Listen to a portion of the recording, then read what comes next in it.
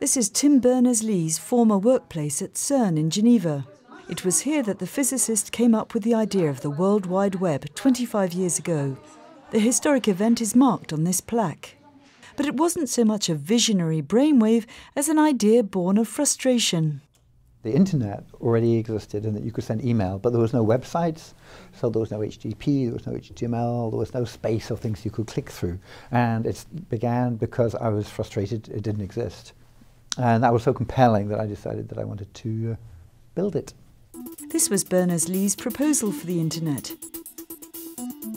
His bosses commented that it was vague but exciting.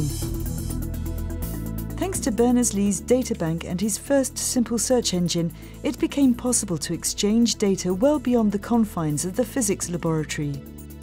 Today the internet is used by about 2.4 billion people around the world, and just about everybody has access to knowledge because of it.